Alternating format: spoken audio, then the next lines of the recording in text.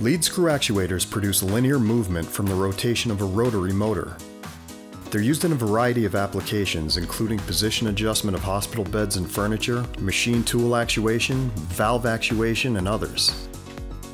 Leadscrew actuators are based on a threaded rod and matching nut. One of these two elements is turned by a motor, either mounted directly to the motor shaft or coupled by gears, belt, or other mechanism. The other element is attached to the component to be moved, which in the case of this demonstration setup is a 100-pound load below the table. The relative rotation of the two elements causes a linear movement along the axis.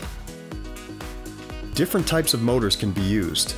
Stepper motors allow low-cost open-loop control, while brushless DC motors produce less audible noise and have higher rotational speed capability.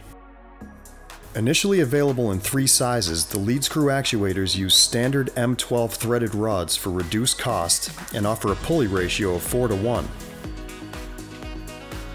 Have a question or suggestion for a future video?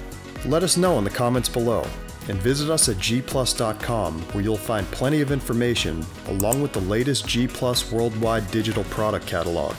And don't forget to subscribe to G+ on YouTube and follow us on Facebook and LinkedIn as well. Thanks for watching.